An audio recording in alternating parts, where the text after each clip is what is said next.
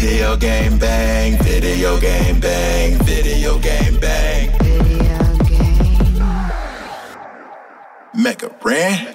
Live from the sack, it's the livest. In fact, I'm putting rhymes on this track to put my guys on the map. Cause they giving you the latest on everything on your playlist. This bet the safest, from basements to greatness. Updates, geek news, tech talk, and reviews. They can summarize it so you ain't gotta breeze through. Listen once and you're forever fans. And I'm not saying it because their theme song features Mega Ran. Might think you fly, but ain't nice as my guys. Got eyes on the prize, so like and subscribe. We back in the booth. I think that they gon' eat this up. The ultimate source of all geek media. Other podcasts, they just don't match up. Need proof? You can check the archives and catch up. Stats off the chain, we have rearranged the game. It'll never be the same. Now it's time to feel the bang. What is up, my pizzas? Cory Vincent here. Video game bang is back. And just like the stock market, it's about to get dirty. I don't know why that was just trying to be relevant. I thought maybe the keywords would generate more buzz around the show. I started learning about SEO. So expect a lot more buzzwords in the show this week as we try and, game the system. Speaking of which, Skip and Tosh, he's back. How you doing, man? Not so great. My Kings just lost by 1 point after being on a 3-game winning streak. Oh. So, not doing so great right now. But on the flip side, on the other end of that L, I got all you people to hang out with and podcast with. So I can only be so heartbroken. Yeah. After all, it's going to get better. What do the Kings need besides a new coach? Besides talent? Probably a new owner. What do the Kings need besides pretty much everything? A miracle. you got any of those? Dang. Got any of those laying around the VGB office? Because man, I will personally go and deliver it to them. I just sold my last one to the guy who owns GameStop because, geez, that company is now probably bigger than Amazon and Microsoft put together. But we're going to get there. And we couldn't, because we knew GameStop was going to be a reoccurring theme on here because of the Stonk market. So we had to get our GameStop former employee specialists here. I'm going to start with Lexie. We're going to go from order of terms served. So we're going to start with Lexie. Okay. Lexie, how do you feel about your old company, man, back in business on top? I mean, honestly, I'll say my comments later, but I don't think they're really on top. I also do my research, and I also am very big into investing. So you guys should pay attention to everything. But yeah, I'll say my comments. Really? later. So you're a big investor. Were you on the front lines of this Wall Street bet? Are you the reason that all this happened? Oh no, I wasn't on the front lines of this one, but there's another one that I was on the front lines. Okay, all right. Still looking into. Are you the founder? The founder of Dogecoin, right here, our very own Lexie. Here you are, people. It's out. Get that money. The secret is out. Don't at me for any money, though. I need then, it to spread love to the world. Rounding out the panel with at least a decade served in the GameStop army. Definitely robbed 10 times. That's like once per year. We found out in the pre-show. I knew you got robbed at GameStop because we both worked at a GameStop that was not in the nicest neighborhood. I didn't realize it was 10 times bad. How at a point you're like a special, like, does it even phase you? Like, when did it not start affecting you? How many robberies down the line before you were just like, all right, take what you want, get out of here? The first one, because it wasn't my shit. I was like, here you go, take it all. I do not care. It was not my stuff, so I was like, here you go, what do you want? Were they surprised at all? Were they like, I'm holding a gun, you're not scared, you're not intimidated? There's another day in the Thomas. Yeah, that's right. A decade served, a decade worth of robberies. There was a couple of them I wasn't present for all 10, but I mean, I was managing the store, so So I you were, still had to deal with yeah, the paperwork. I still had the paperwork. You know, I was at Rancho Cordova when they broke through. Was it the ceiling or the bathroom? They broke through one of them. They came through one of the other stores. No Like, way. yeah. You got Mission. there was- You got Mission Impossible at a GameStop. So we had that. So we had that happened once, and then there was another time I showed up for my shift, and the night before they had tried to ram their car through the front door, but the gate that we, those sturdy gates that we had to lock every night, that stopped the car. So like literally just didn't have a glass window for a couple days during the summer. So no AC. So that was great to work in. So what happens? What does GameStop do when you've been robbed? Do they at least send you like a bag of cookies, or do you get like some free stuff? Like what? Support, moral support. I didn't get nothing. Really? They offered me like to take time off, but it was like against my PTO, or it was against either taking it with like. So they like you could take PTO, take some time off. They offered like counselors and stuff like that, all the legal minimums that they had to do. And I'm sure it's gotten better now, because those things have increased. So like they have to have gotten better. But also, I was offered workman's comp and stuff like that. And so like I'd usually take like a day or two of workman's comp and chill at home, play some games and numb myself to it. And then I'd get back to the grind because I need money, man.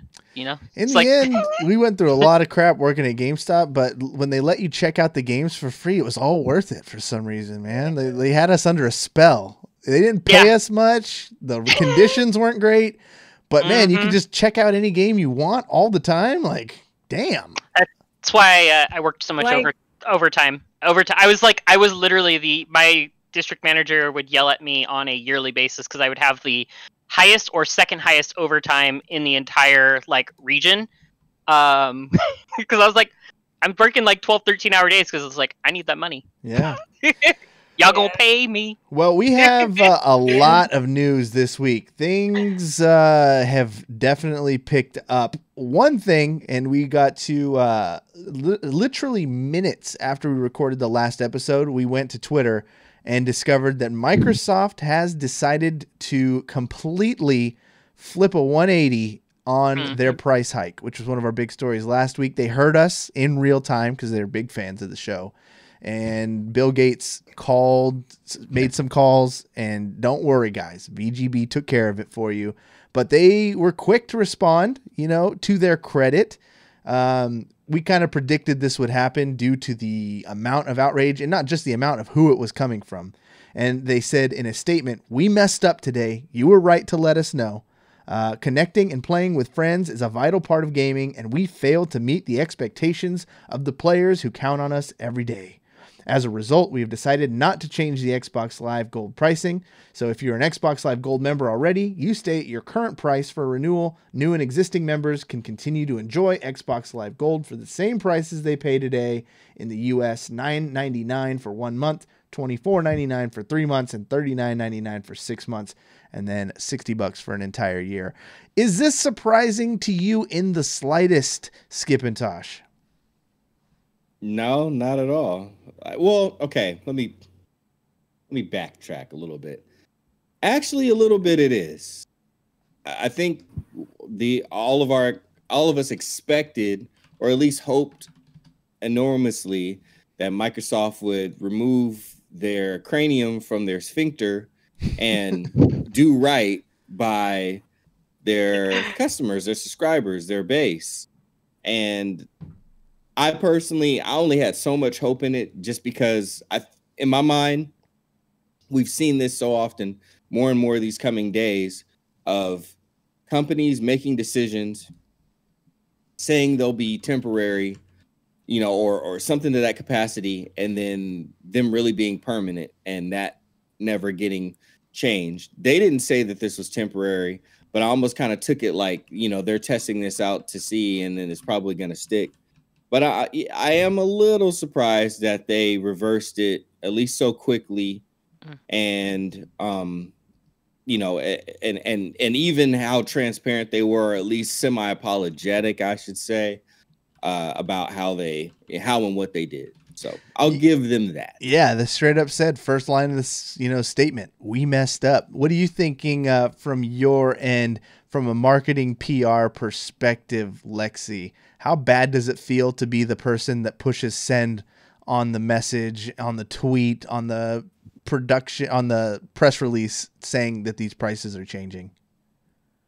I mean, from my perspective, I see like some people in chat saying this, but like, I feel like it was like a test, like, let's see. I mean, also, I think it's smart because they are showing the community. And I know this is one thing on our side. We really want to let fans in the community know, like, you can trust us at the end of the day. Like, no matter what comes our way, you can trust our decision. And we're gamers too. So we like to play games and we like to do the same things you guys want. And I'm sure everybody at Microsoft who works up the chain doesn't have like $1 billion Bill Gates money. So like, I think it was like showing people like, at first, yeah, they probably had the price and was like, okay, we're going to do this because we're seeing our system as being like top notch. Like, this is the hub for everybody. So we need to increase our prices, which is what any other company would do. But then like, I think seeing the backlash or how fans were basically like, we don't have the money to pay for that, but we want to play the games. They were like, okay, let's rethink this. Like, we play games too. So let's just backtrack. And so I think they did the right thing. And like how they stated it, like, you have to be upfront. Like, yeah, we were wrong. We're sorry. Like, because or else the crisis of Cyberpunk will happen to you, where people are still like kind of iffy about it. Like they still want to play, but they're still kind of iffy. And then you have the fans that are like, no, I'm not going to play this game anymore just because of how they went about things. So I think Microsoft was smart and did the right thing. That's one take. I happen to think they just have no backbone. What cowards. Come out not even 24 hours later and rescind your offer? Like, I'm not for the price hike, but have a backbone. Have a little Donald Trump in you, just ignore the haters, go full blast head first right into the, I think they folded way too soon. But then you see this happening all the time. It happened with Sonic the Hedgehog. Everyone complains on Twitter, so they take his teeth away. That's different. And then now this is Microsoft. This is Microsoft. People love Team Xbox. Like, I feel like they had to do this because it's like, they're the bread and butter. Like, it's either you're on Team PlayStation or you're Xbox or Switch, whatever, you're in your box. Like, you like. I think they're cowards. I felt like to earn the fans' trust, they had to do this. Jada, what do you think about this world of 2021, 2020, where if there's enough people complaining on Twitter, you have to completely change your strategies? What do I think about that? Yeah. So first and foremost, counterpoint to one of the things Lexie said is, what games does Xbox have? Because they have no games. They have Halo Infinite. No, they don't. If you're not paying for the Game Pass, you have no games, and none of those games are basically Microsoft if it's not Gears. And the old-ass Halos that nobody plays anymore, really. I'm going to have people coming at me for that one. But anyways, showing your colors. The fact that, the fallout coming from, bad business decisions or not properly executed business decisions, I should say, I think it's, part of the world that we're coming into now. Like, the world is evolving. Things are going to change. We've never had this ability to be as vocal as a group to these developers and publishers and companies in the past. Like, PS2, even PS3 days, we really didn't have that hive mind or mass control of like, hey, if you screw with us, we're not going to play your game anymore. That's very true. That's very what I mean? It's just like how there's that, 100 top streamers that can make or break a game. Yeah. Literally, it could be a game that's 7 years old and we're like, hey, we're playing this today. And top of the Twitch charts. And then that company's like, whoa, okay, so we're doing something right, I guess. That's the thing. It's hard to judge whether, the outrage was big. They had the right people mad about it. But we, especially if you operate in the Twitter circles and even gaming, where we are on, reading articles and stuff, it's a bubble, and it's not a huge bubble compared to the grand scheme. So while they did hear a very vocal minority of gamers, I bet you they could have gotten away with it if they 100%. if they didn't fold like little cowards. No, I think they have a big enough player base and people who are already locked in and that just have it set to auto renew that probably the story probably would have blown over. They would have gotten an email a month beforehand telling them like, "Hey, your renewal's coming. It's $5 more," or whatever the price hike was. They would have never noticed. They would have either never noticed or they wouldn't have batted an eye at it. Yep. And my issue with Microsoft trying to come and raise prices is, what extra are we getting for you raising the price? Like, it's one thing to nothing. If there's one thing to say, like, hey, costs are going up for doing XYZ, or we're adding this new feature, so we need to increase cost to justify it. There was no justification for increasing the price other than Microsoft being hungry for more money. They did say they hadn't done an increase in over 10 years, so a little bit for inflation you could throw in there. And in a totally unrelated story, not related in the slightest, Microsoft announced their quarterly results for for the results of 2021 or the end of last year. Sorry, of 2020. And their gaming revenue was up a whole 51%. Xbox content and service revenue was up 40%, things like Xbox Live and Game Pass, and their hardware sales were up 86% thanks to the launch of the new consoles. So totally unrelated. Yeah. Totally unrelated. Weird. Company making more money than they ever have, trying to increase the price on a service they have not updated that is pretty antiquated. Just another day in 2021. Yep, basically. It also makes me think of, like, what if there's something coming in the near future that's coming to the Xbox or Game Pass or whatever, and that's why they were trying to do it, but they just didn't want to say it. And now it's like, oh, now we just have to do it. Because you know what I mean? Come to think of it, like, Microsoft only makes changes when people complain a lot. Like, remember, this was the online service that was making you pay for Xbox Live to use your Xbox to watch Netflix and stuff. Everyone else literally had been like, oh, that's dirty. Why would anybody do that? Except Xbox. They were like, if we can get away with it, they're on to us. Okay, it's free for everybody, whatever. Yep. So, just be careful with these guys. They're a little sneaky. It's just like how it's smart that, free-to-play games have become free-to-play even if you don't pay for the service. It's on a game-by-game basis right now at this point, but I think Microsoft, they said they're making it now so all free-to-play are free-to-play, which is cool. So, I mean, that's a good ad, but, Yeah. That's kind of cover our butts. Back to our favorite streamer on the show. I'm definitely tier 3 sub to him. Ninja is back in the news, and love him or hate him, this dude always sparks a conversation. He was being interviewed by the New York Times, and they started getting into youths and the rampant toxicity that we experience in our video games. I got called the F word today by a 10-year-old just in Overwatch. So this is stuff we've all dealt with. Everybody who plays an online game has been chewed out and cussed at by a child. Basically, he said he started denying responsibility for being the one that needs to teach the kids who are in his stream about things like white privilege and racism specifically. He said, how does a white kid know he has white privilege if his parents never teach him or don't talk to him about racism? If they're gaming and their first interaction with racism is one of their friends saying the N-word, they have no idea what it is. What if it was on my stream? He continued, is it my job to have this conversation with the kid? No, because first thing that's going on my head is this kid's doing this on purpose to troll me. If someone says a racial slur or on someone else's stream, it could potentially get the streamer banned. It's awful, but that's the first thing I think of. And this set the internet on fire.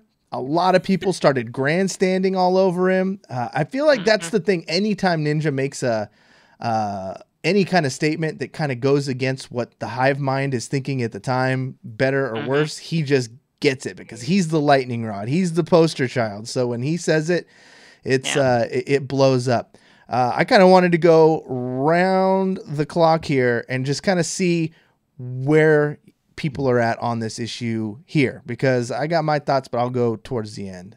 Anybody feel strongly about this one? I mean, okay. So I it's hard to say. I kind of agree with Ninja. That was the hardest thing I've had to say today. Wow. That's what I was trying to say, but I was like, so like it was just did not want to say it. I agree. It's not his or any streamer's responsibility to teach life lessons to people watching their stream. I will say that is what filters are for. I have a freaking essay of words that are filtered from my stream, so they don't even show up. So I'm not dealing with seeing that because I don't want to deal with people streaming. And you know, streamers aren't role models. They're not. They're gamers who get paid to do what they want to do, but that does not make them a role model. It does not make them somebody to look up to. That I shouldn't say it. That doesn't make them that they're not. Their streaming and gaming does not make them a role model. What they do in the rest of their life and how they carry themselves, that is what can make them a role model. But it has nothing to do with what they do for their job. With the medium. Exactly. Yeah. You wouldn't, not every doctor or lawyer or police is a role model. That is none of them are. Like, that is not a guarantee that them having that job does not guarantee them to be a role model. Their character and how they carry themselves and how they perform and do what they do, that is what can establish them as a role model to the people. That's a good point. That is my 2 cents on that. That's a really good point. Yeah, I agree with that. And yeah, it was hard to say. Mm-hmm. Yeah. Exactly the same. But yeah, I think he's right too. I've seen some of the comments people are saying, like, backlash from him, and I'm just like from their lens, I can see why they're upset, but at the end of the day, he's not the parent. Like, it's not his responsibility. Like, you have to think of it in the way, like, I feel like that side has to think of it like, if we're playing a game or whatever, and it's a multiplayer game, and you're playing with somebody and a kid comes on, are you gonna tell them to be quiet or whatever, or just like mute them or whatever? Like, that's your choice if you decide to be like the authority leader to say like, hey, you shouldn't be saying that. But like, that's not everybody's like decision. Like, somebody else might be like whatever, or somebody else might laugh at it or whatever. But at the end of the day, it's the parent's job to teach the child like what's wrong and what's right, and to be monitoring their own children of what they're doing, and knowing like, hey, like, are you playing like this rated blah game, or are you like saying these words? There's several times in my games I hear like a parent, like, this is rare, but I hear parents, they'll come into the room or whatever and be like, what are you doing? What did you just say? You said wait, and like the kid will just shut down. Like, it'll be like a whole lobby of people, and the kid will be like, you blah blah blah. And then the parent comes in, what did you say? And just the kid's quiet and everybody on the mic is laughing or something. Like, that's your responsibility as a parent. Yep. To be like on your kid. Like, okay, I know Billy is playing right now at 9:00. Like, listening, what is he saying? Who is he talking to? Especially underage kids. That's your responsibility as a parent. Now, you give them more freedom and trust by how the child, does. But that's your responsibility as a parent at the end of the day, to teach your child, like, what's wrong or right, what not to say, what's racist, what's, like, you supposed to be teaching your child that and ingraining that in them to, like, instill that throughout their life, not somebody else. Now, yeah, I agree with you about, like, you have your mentors and everything, but it's how they carry themselves in their real life. Like, it's not, oh, it's a streamer, they're like godly to me or whatever. No, it's like, did they inspire you like outside of this framework? What are they doing Yeah. to the community? What are they doing for the world to help bring back something? Yeah. Or give back Yeah. or whatever. I saw the sentiment from a lot of people and it seemed like a lot of like partnered streamers who weren't anywhere near like a Ninja were really the ones going in on them hard and taking that, getting on that soapbox and really feeling themselves. We are influencers. What we do is we're supposed to influence and all this. And that just rubbed me so the wrong way because I feel like we got to separate our entertainment and our entertainers from these grandstanding moments and stuff because, there's, what am I trying to say, Skip? Why does this upset me so much? You have a kid and you don't want your daughter to be in that predicament when she gets older, Corey, and you care about it. I think that's it. I want to hear Skip as a parent. I see Skip with his kids, and they're so good. So I know he's got the finger on the pulse here. So why are these streamers attacking Ninja, saying yes, you do need to take on this responsibility? Where does that come from? I think a lot of people honestly do feel strong about it. People want positivity. I think enough of the top streamers deal with a lot of toxicity themselves in one way or another, and need a lot of help from mods and other things to shield themselves from it. I think overall people generally do want good things.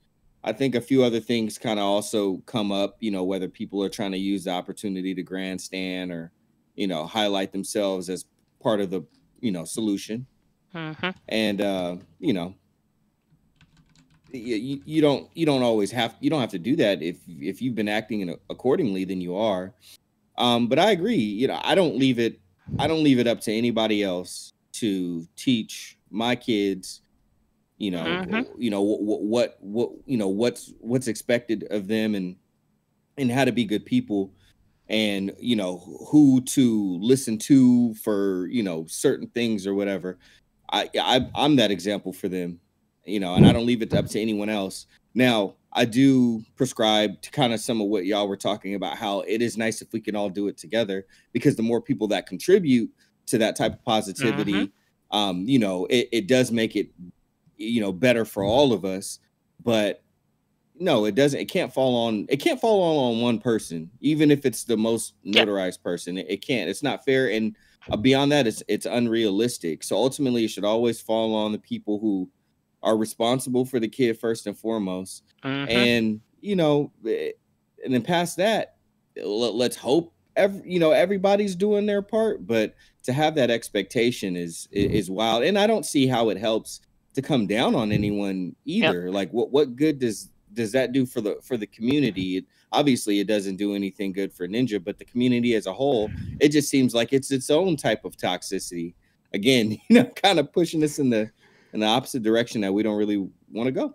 I've only been a parent for 7 or 8 months now, and I already am starting to get that, like, when I see a lot of people who are taking the most fiercest of opinions on either side of it who don't have kids, I'm already kind of rolling my eyes a little bit and be like, wait till you get to the game before you start. Like right now you're just being what is that? A backseat driver. Yeah. You're backseat driving a little bit. You don't fully understand. We've all been kids. I kind of understand that. Yeah. We do. And that's the thing. Ninja's so squeaky clean. If you watch his damn stream, like he's not doing anything outrageous. And that's kind of what his retort was. Cause he came back and he said, let me see. It's not my job to sit down and make a video with all of my audiences and do a lesson on civil rights and how not to be a racist. I show that I'm good through my personal actions, how I treat people and those around me every single day. Which is the response exactly. Like if as a young parent, like it's fully my intent. I don't want Ninja or any entertainer to be the one that is in a position to teach my daughter about something so intense, because that means I have failed. Like that's our job. And because it's intricate, it's not simple. It's not, it's not, it's a very detailed thing, and every kid learns different, and there's different. And it's evolving. It's constantly evolving. What is correct today was not correct 5 years ago, 10 years ago, 20, 50, 100, 300 years ago. It's it changes. It's a thing that changes and evolves with time. And the last thing I'll say is, I think of streamers as like D-list actors. You know what I mean? You're not like, you're not gonna go and look at this D-list actor and just based on their roles that they've performed in movies and like, that's my role model. Like, like Robert Downey Jr., great actor. Probably not the best role model based on his past, and that's just one off the top of my head. But you can look at everybody, what's his name, that just went to John Mulaney, just checked into rehab and stuff like that. And I thought that guy was squeaky clean. Yeah. But you can't tell. You do not know what a person's personal life and how they behave and how they treat other people and how much of a role model they are based on their screen persona. That is an entertainment face that they put on to draw a crowd and make the money. Yeah. That is literally it is literally their job to have that persona. I don't know if people are thinking like, because I just thought of this when Skip was talking, from my past experience, because I was raised by my great grandma. And so like, she's old school.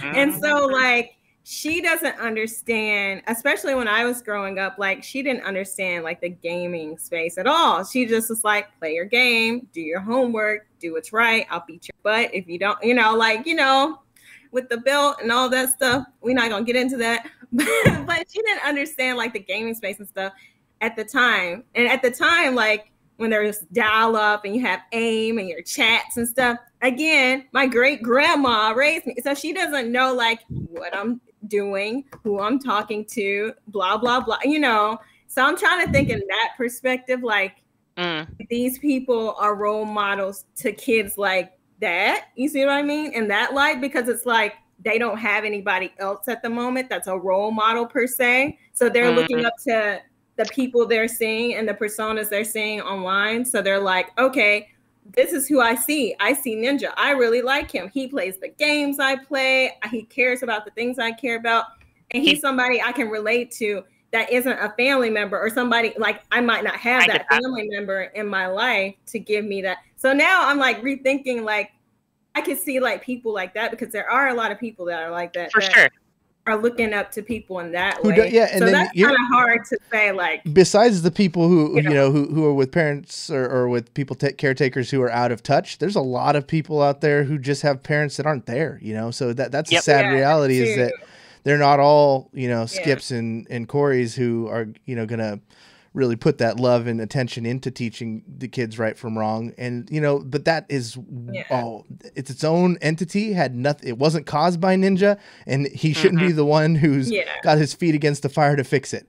There's systems in place. There's an education system. There's, there's a lot of things that we have to help, guide people towards what's right when they don't have those situations, but that's not Ninja's. I think it just puts in perspective, like if you are a streamer or if you are like a big or upcoming big name or whatever, like to just reflect back on your life and make sure like you are doing things that you can bestly do, like especially for the community, just thinking on that aspect, like you want to be the best you can be for other kids and stuff out there, So I think that's just a rule of thumb, like moving forward, people should have like in the back of it's not their responsibility, but if it's something that you care about and passionate about, like just thinking like, oh, somebody might look up to me or whatever. Like, I don't know. So next story, we'll move on from this one because we have some good top. Man, this is a really loaded week. I told you guys like this. There wasn't many crazy stories, but there's like really conversation driving. Like this one coming from our best friends at Cyberpunk 2077, who've apparently said, "Hey, it's fine to have sex as Keanu Reeves, but in our game, you cannot have sex with Keanu Reeves." Because, if you've played with mods in a game, it's probably because you wanted to see boobs. I'm just going to take a guess. I mean, everybody who plays with mods started off probably with a nudie mod in Skyrim or Fallout or something. So it's just hand in hand. You can't have one without the other. I'm sorry. I turned myself into Link and I was adventuring around Skyrim as Link. with Bleach music because Bleach was, the thing at the time. With no pants on, I'm sure. Just free balling all over Hyrule. I mean, technically, Link does wear tights. Those aren't really pants. So, yes, you are kind of right. Mm-hmm. But the point is, there's a lot of filthy birds out there who like to put weird mods in games, and Cyberpunk was not immune. Basically, Cyberpunk 2077 had an issue because what they did is they took the model of Keanu Reeves, swapped it to a character that you can have sexual relations with, and then it made it look like you were banging Keanu. Which is a super easy thing to do, mod-wise. Talking from experience, Jada, have you? No, I just from a game design standpoint, it's really easy to move a character model onto another character model. Like that's. You notice Kyle is missing from this show, our other resident modder. Why do you think he's missing, huh? He saw the notes and he was like, "Nah, I can't catch this one." He's trying to counter. He's probably playing that mod. He's trying to fix the mod. He's like, they took away my mod. I gotta. So, Cyberpunk 2077 creator CD Projekt Red would kindly like modders to stop making Keanu Reeves into a sex object. Following a fan mod that allowed players to have sex with him, his character Johnny Silverhand, the developer said that user-generated content cannot be harmful towards others, especially when it comes to mods. In the case of model swaps that involve explicit situations, it could be perceived as such by the people who lent their appearance for the purpose of creating characters in Cyberpunk. It's worth noting that Reeves' character does have an in-game sex scene, and you play it out from his perspective. So the player is having sex with a blonde woman who inexplicably dumps good liquor all over him. Like, it's a naughty scene. It's a very naughty scene. So that's where the confusion comes in. I understand it. It's weird when you put a face to it, like if it's a real person, I'm sure he doesn't want to see that. So I'm for the ban. That's a whole legal battle. But it is a little weird that in the same game he has an explicit sex scene, and then they go through and they balance out where you can't have sex with the dude. I'm pretty sure Keanu doesn't care. I'm pretty sure he's probably thankful for this because of all the dirty messages and stuff he gets. This is an outlet for people to maybe leave him alone. That would be my prediction. But I would go, oh my god. So Keanu is one of those, really nice people, like that, like is true to like his public persona, like based on what, multiple everything. But the big thing is it's a matter of preserving his persona and his public image.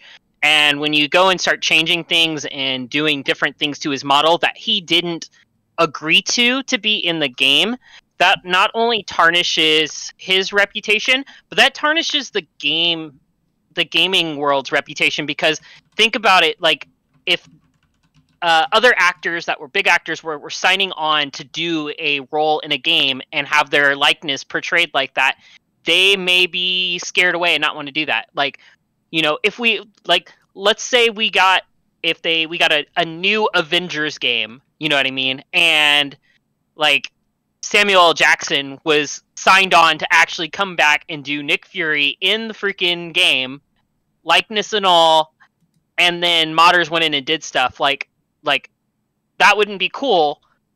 But it's kind of a character assassination type thing. Yeah. Not like not that extreme, but it definitely can hinder those relationships between gaming and other mediums. Yeah, so I can see that. I also think this is more of just a Keanu Reeves story. Like, I agree. I've never heard of this before. There's been plenty of actors in video games, but it's just because the world has Keanu fever that this was probably even a thing. Like, you didn't see this happening with Kevin Spacey when he was in the Call of Duty game. Easily could have, but they didn't do it. Well, I mean there's probably a bunch of reasons for that, actually. There's a lot of reasons. In hindsight, actually, there's. Yeah, he probably wouldn't have minded so much. He's probably working on the mod himself. Oh man. What's the lesson here, Skip? What are we learning from this story? If anything, it's possible. Give us the wholesome answer, Skip, please. Yeah, please.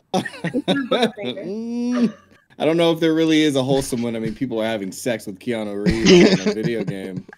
I don't know if I can really reel that one back in, but I mean, if we're going to boil it down to anything, it's respect. And I know that disrespect is a humorous topic and point within gaming and whatnot. And we get it, we're the rebellious ones and we're the ones, that were turned away and cast aside and all that. So we have this rebellious spirit, but it does come back to the thing that you're talking about. Part of what keeps video games and as a healthy industry and starts bringing in more acceptance from other people and more understanding from other sides is people outside of it coming in and doing roles like Keanu Reeves, like Norman Reedus, and all those other types of people. So it's a better look for us to come off more respectful in this case and keep that good fortune and that goodwill coming our way, so more and more opportunities can continue to open up, because like some of us talk about, the gaming industry isn't just the gamers. Power to the people. We are the pillars, but we have the game developers and voice actresses and actors and whatnot, and we need to continue to make sure that they can get gigs and do their best to make those games that we do buy and play the best that they can, and continue to bring in larger names and continue to grow the gaming community. Because as big as it is and as much money that it makes, there's still much more opportunities and levels for it to get to that we haven't attained yet. So let's keep it on the up and up. This was the game developer who had to put out a patch to remove like 30% of their dildos, so it was, and to their credit, they didn't even say stop doing these type of mods. They just said stop doing them with people who actually exist.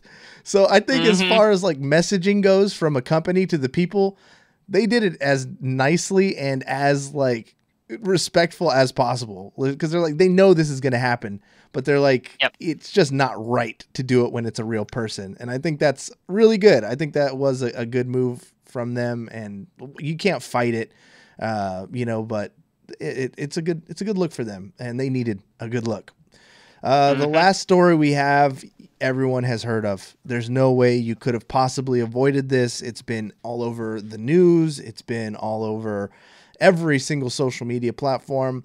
I'm sick of it already, and I don't even understand it. That's why we have some specialists like Lexie here, who's going to explain the entire stock market and cryptocurrency. She's going to explain. Bitcoin, people. Basically, what happened is GameStop stock surged by like 1 million because of a Reddit community named wallstreebets. To my understanding, this is just going to be the rough understanding, and then I'll let everyone else correct me. Hedge funds, who are the $1 billion enemy, that's what I've been told, the Bruce Waynes of the world, bet against companies' stock, like they're going to fail. So they profit off of companies failing, from what I understand. And what this Wall Street Bets was doing was like, hey, there's a lot of us. If we all buy stocks and make these companies not fail, they lose their bet and we get the money. And that's what they did. And I guess it worked, because it shook a lot of like people down. And it actually was caused by this Robinhood generation, which Robinhood kind of disrupted the stock market. I have a Robinhood account. I trade on it casually. And basically it makes it where it's free to trade. They just are putting the power into the hands of the player. Power to the players. And that's what everyone started doing. And then they started coming together in these Reddit communities and flipping things over. And then Robinhood's investors, apparently, who had money in these hedge funds, were like, oh shit, we got to do something about this. It's too volatile. And they shut down the market. So this movement was essentially quashed, because one of the traders came out and said, you can't buy these stocks anymore, which makes it look extremely rigged towards the businesses. So I mean, Wall Street's already pretty damn rigged to begin with, but Yeah. You know, it's one of those things we've always said. I know I've always said, you know, you always hear it around. Wall Street's rigged. You know, the people, they make their money. It's corporations, brother. You know, you smoke your joint, you pass it to your homie, and you just talk about the man holding you down. This is one of the first times, like, I feel like in broad daylight, the man came out and shot somebody. And you're like, holy shit, it's real. The man really is trying to get us. Goodness. Oh my goodness. In broad daylight, in front of all of our faces. And, you know, with cameras on and recording. It's an Eric Andre show skit.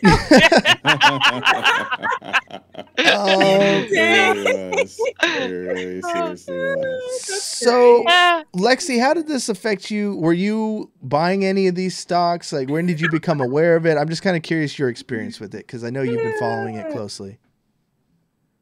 So I had a 4 a.m. morning and saw like everything trending. I was like, what is going on? So I had to check it out. I've been keeping up with the story. I did not buy any into this because, one, I don't know if a lot of people understand stocks, but you get like one, like, I'll say a penny. Like, you get a penny, a percentage, essentially, of that stock, depending on how much you invest. So it's not like, say, for instance, you invest like $200.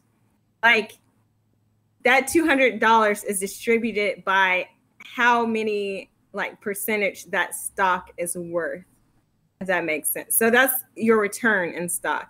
It's really hard to explain. I know people's put out those videos. Like, I wish somebody would just put out a video that's like layman's terms. Like, if you have 4 bananas and you invest those, and you'll get 6 lemons. You know, like, I'm serious, because I feel like especially our generation do not understand like fully the importance of stock. And it's important because you should be investing. Don't just invest on random stuff. You should do your research and stuff, but you should be investing, because if you're putting money into a savings account right now, it's just sitting there doing nothing. It's just sitting there. But if you're putting that money that's in the savings account into an investment, it's growing your money. And so at the end of the day, you want your money to be growing. Even if it's a side hustle and you put a little bit into investment, that money's going to grow, depending on, again, what you invest in. So yeah, I was following the story and I was like, I'm not going to put anything into this, because the game, like, again, I follow a lot of stocks. So the Gamestop stock was worth like, I think it was 17.3 or something like that % before all this stuff happened. So that wasn't great, and it wasn't bad either. But when this happened, it shot up, right? You don't want to invest in something like this when it shoots up, like in this case. The reason being is, if you look in the past months, or if you look in the past year or so, and you see around this time, the same year, what was the stock at? If it was still at that same minimal, like, that's how much your return will be eventually when this crashes back down. So you don't want to invest in it now. Now, if you are new, you could invest in it now, and it could keep going up, but that's a risk that you have to take. But you have to really look into like these things. And the easiest way that I would tell somebody to do this is, say, for instance, I wanted to invest in Disney stock. Disney has Marvel, right? I'm huge into Marvel. I know Marvel has all these movies going on.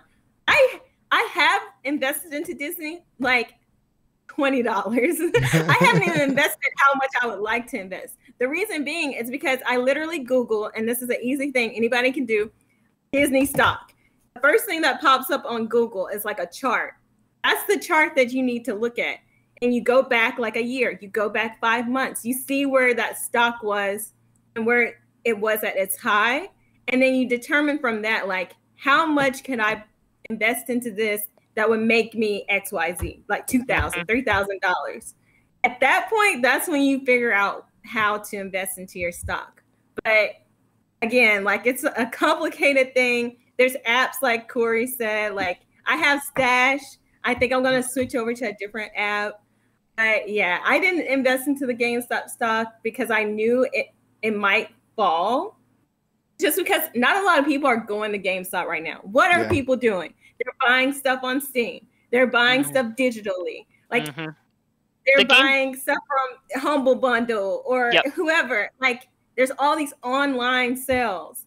Yeah, I went to GameStop like a couple of weeks ago, but what did I buy? Some figurines, some big pins. Like I didn't buy a game. Where am I buying my games from? Digitally right now, because it's so simple to do. Like, you know, so I know that eventually it'll fall again, and nobody's going to GameStop right now because of everything that's going on with the pandemic. So it's just keeping mindfulness, like, of that kind of stuff, like real life stuff, and like going back to see where was it in the past, basically. So that's my 2 cents on the GameStop thing. I would have invested if I saw like, oh, like everything's opening up again and blah, blah, blah. Like movie theaters. That's just a hint to people. You could. Well, that was one of the ones that people were investing big in. The other one besides GameStop was AMC. AMC, because a lot of them are, you know, filing for bankruptcy. You talking, Cory? I lost audio for a second. Oh yeah, I'm here. Okay, there we go. What about you, Skip? Are you in the market? And have you are you a Robinhood trader? Nah, not a Robinhood trader. I do it old school and actually get with some people, you know what I'm saying, and talk. My buddy Bart, he's big into all that stuff, crypto and all these other things. So that's smart.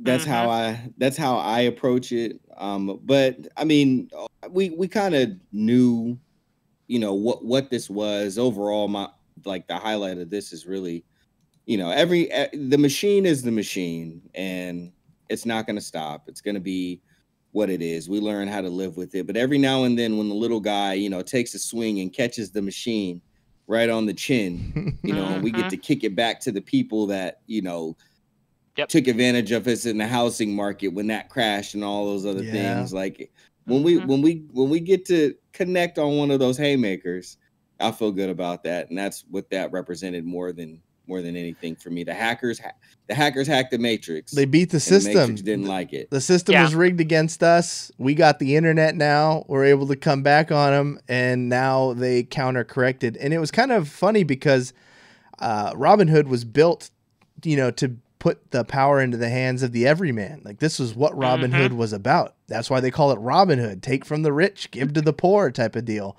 And they had, you know, a tweet that was out like when they first launched that just said, let the people trade. And then this starts happening. They get their nuts squeezed. And what do? The first thing they do, all right, we can't let the people trade the things that are going to hurt our investors. And I think I have a Robinhood account. I'm pretty well invested in it. See, I'm more in it than I let on, but I'm not very smart, so I don't feel comfortable talking about it. But I have like my work ones, the ones that I take seriously, my retirements, you know, the 401k that I have all diversified and invested in things that I have a lot of Disney and I have Google and stuff like that because those are companies I believe are the future. I have a Robinhood one that is just for fun. And I started with a certain amount and it made money. And then I put it in other places. And if I lose it all, I lose it all. Like I'm playing with the house's money on this one. So I did after the trend, I'd been looking at Blackberry for a while as just a good investment because they signed a contract with Amazon. There's a reason the president of the United States uses BlackBerry. It's because they have the most secure system. They're their cybersecurity is better than anything. So there's speculation that they're going to be getting into like autonomous cars.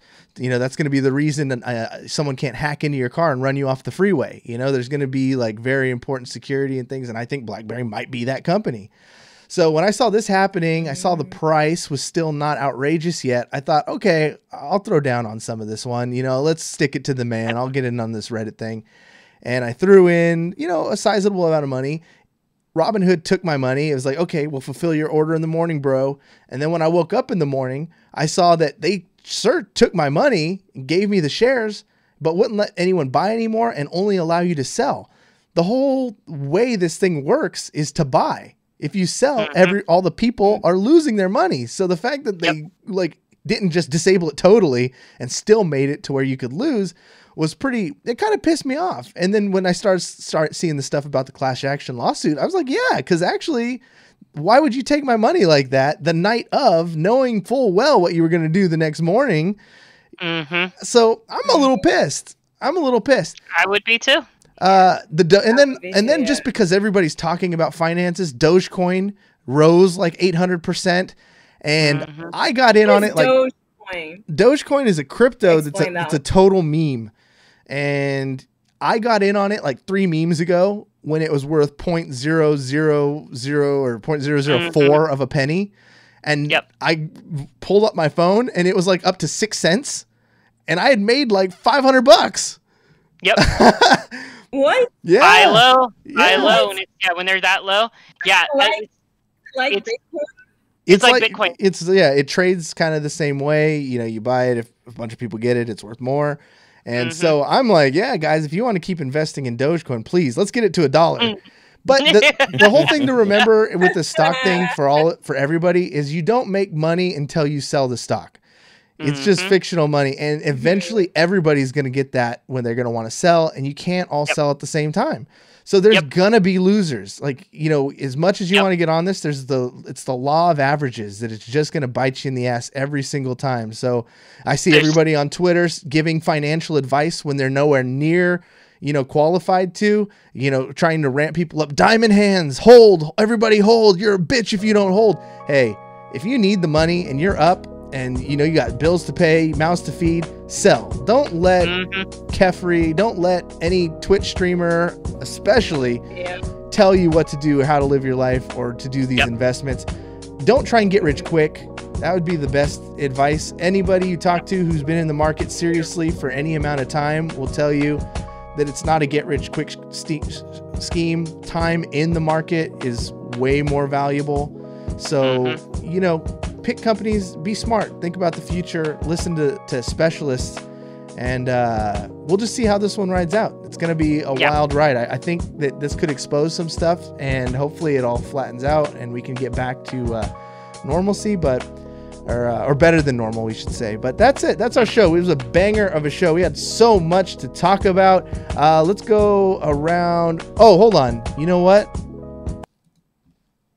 We're not done yet, because we're going to do Curtis's comic book corner, because we got gypped last week. I ended the music, and the reason I want to is because Skip got me involved in this comic book. It's a little known one. I feel like I'm on the cutting edge of the comic book world because I read this thing, so we need to talk about it. But Skip, let's talk about Curtis's comic book corner, where we're talking about firepower. Indeed, firepower. We'll do an abbreviated one. We'll do one where we dive into things a little bit more, kind of like we used to before. But we did have a long, good show, so we don't want to hold you all too much longer. But to give you the quick pitch, firepower. What happens when the ancient art of throwing fireballs is lost to the world, and in comes this fervent, quick learning guy, really just looking for answers for his family. Traces some of those back to this ancient temple in the mountains and this interesting sensei, and discovers that he is the one that has the firepower. And now everybody, all of the different clans and whatnot in the martial arts world, are after him because he is a commodity. He is a huge asset to anybody that can bring him over to his team. A quick, easy way for everybody to get in this. Anybody who is interested in like The Walking Dead, it is Robert Kirkman who is the writer. Robert Kirkman from The Walking Dead comic book.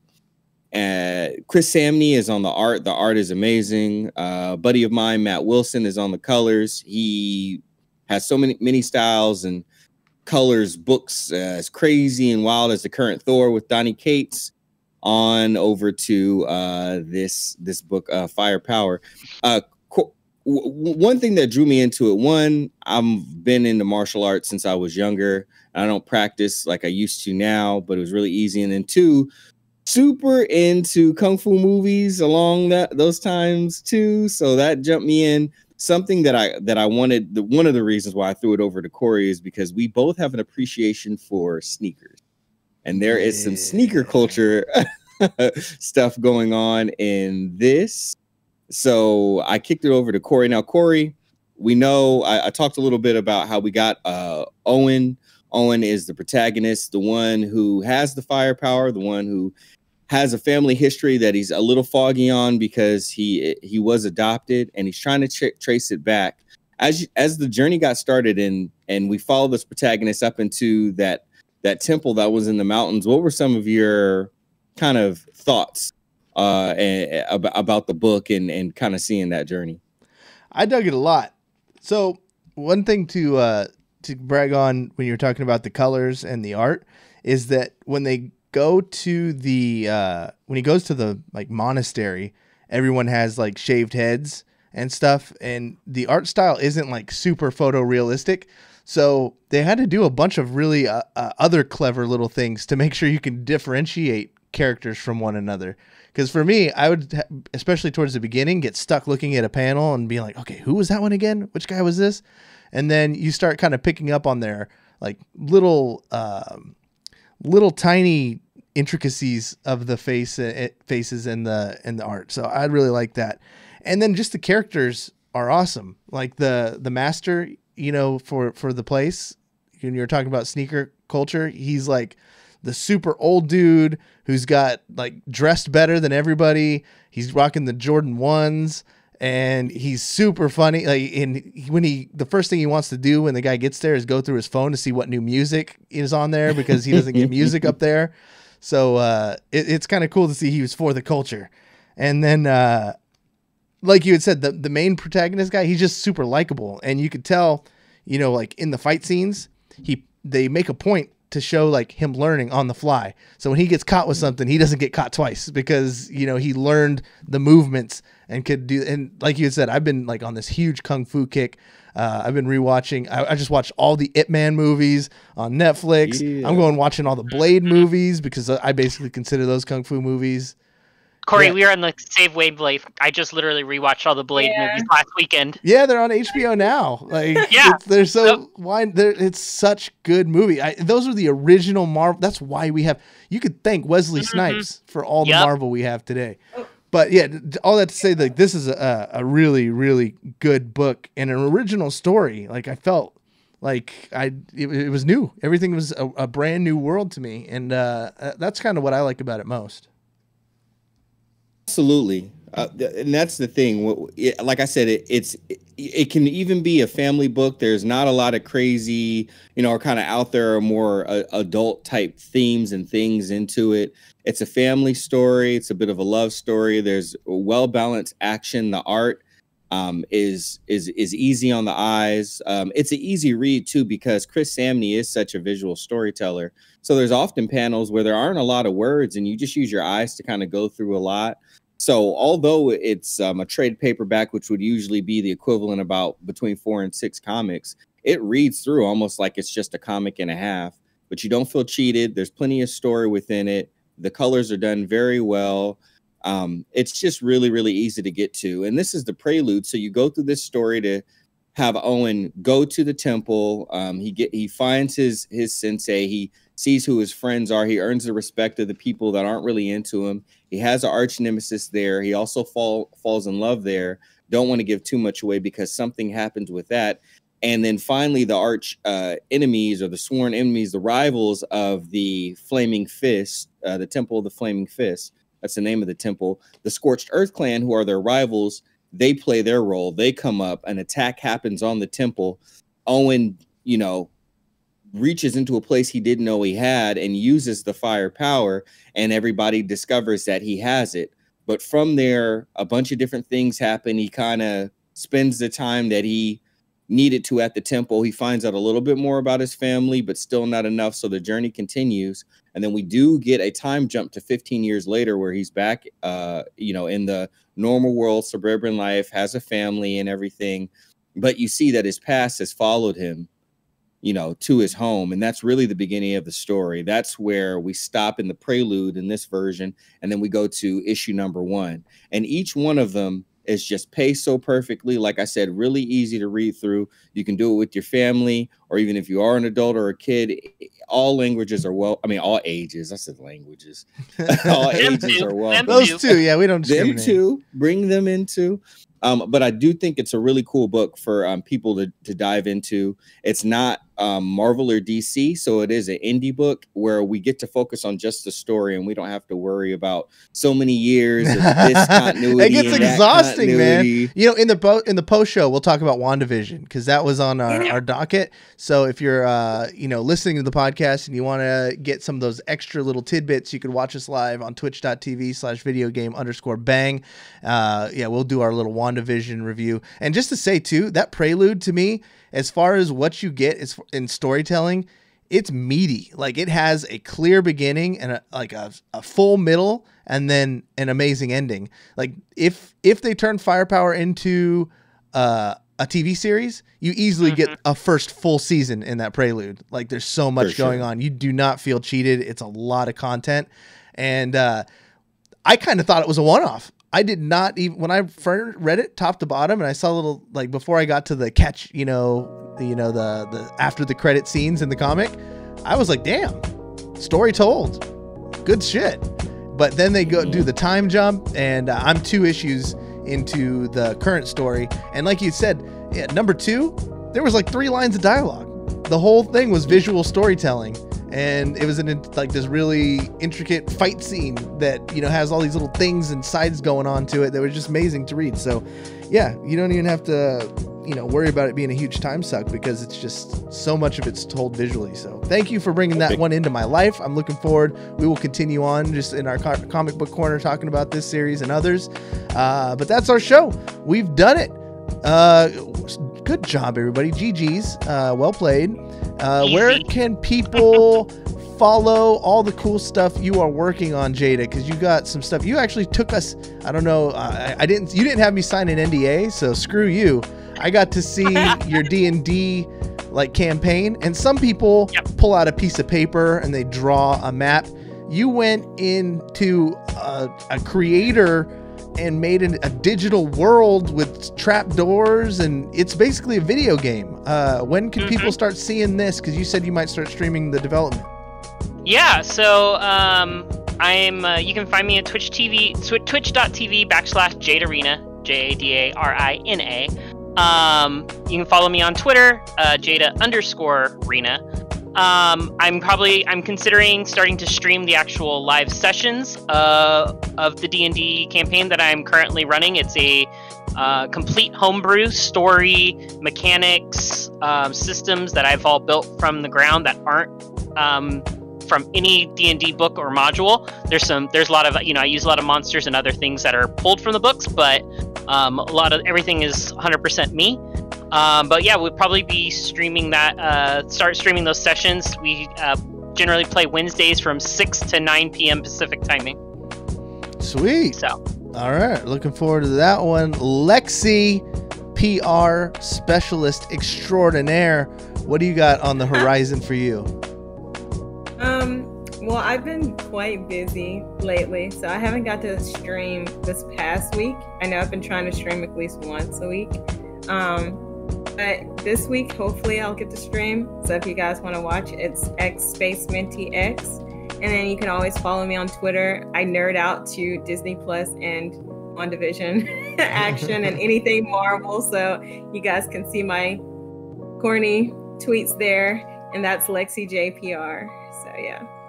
Alrighty. And Skip, what you got, man? What you been working on? I'm still writing away, working on a music project too still. I feel like, and I actually did get a really cool opportunity that I won't talk about now. Maybe I'll talk about it a little bit in the after show, but it was cool just to be considered for this thing. And it was from a creator, director, and writer producer that I've enjoyed their work from when I was really young. And so awesome. It was really encouraging for me to just continue to kind of keep writing and and it's not that I didn't get it. I'm not sure. I'm waiting, but that was really cool. But most of my stuff, I've kind of been off the grid and offline because I've been working so much and just spending a lot of time with my family. So, yeah, just come here and check me out on Video Game Bang. I like to be here every week talking to all my peeps about all the stuff. For myself, you can find me on all the various platforms at What's Up Pizzas. I don't stream anymore. I'm a retired streamer. However, I do tweet and do Instagrams and stuff, so you could go there and take a look at my cute dog and just kind of keep up with the things I'm doing. I had a big week at work. I had my first talent signing for SF Shock. We got our first content creator ever. I got to be in all the meetings. I got to help do the contracts. Like, I'm a big boy now, so I felt really happy. Soup to nuts, as I like to say, because not only did I do all that, then we had to come up with how we were going to create it. And so I was an actor in the thing. You know, we did some like what is that called? Machinima, where you go in the game and film some stuff for the announcement. And then the announcement went super well. I haven't had anxiety in a long time. And the night before the thing, like, I was having palpitations. Like, I was kind of freaking out. And it all went so good. And so thank you to all the Shock fans, anybody who's in that Overwatch community, and gave us the positive reception, because that stuff helps, man. Like, I probably would have had a mental breakdown if it didn't go well, unfortunately, but it did. It went well, and there's another huge announcement I have for work coming up next week, so stay tuned at SF Shock. If you're Overwatch League fan, Overwatch stuff, this is big news. This is bigger somehow. If you want to believe it, it's bigger than the news we had this last week when we signed our first content creator, Emom. So stay tuned. That's it. That's the show. Thanks, everybody. Be careful with your money, please.